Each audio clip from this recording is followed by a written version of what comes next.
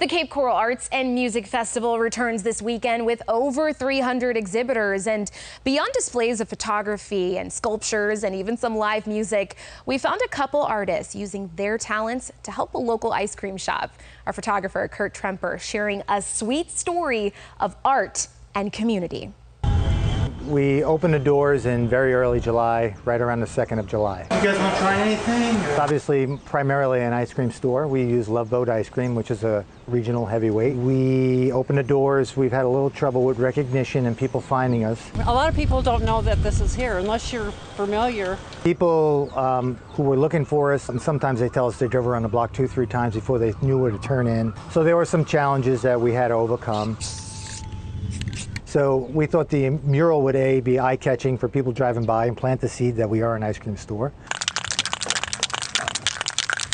Our ensemble originated with, we were actually doing pop-up art shows.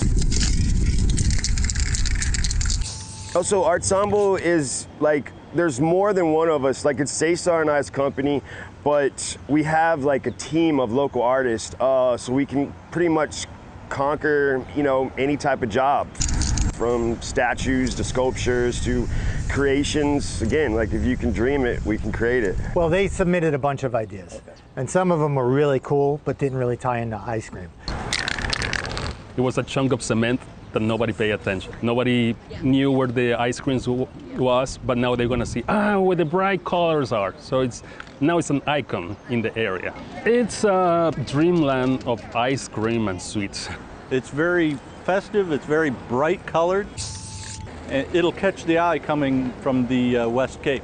Before it was just white. Now it's got beautiful colors on it. That is really awesome.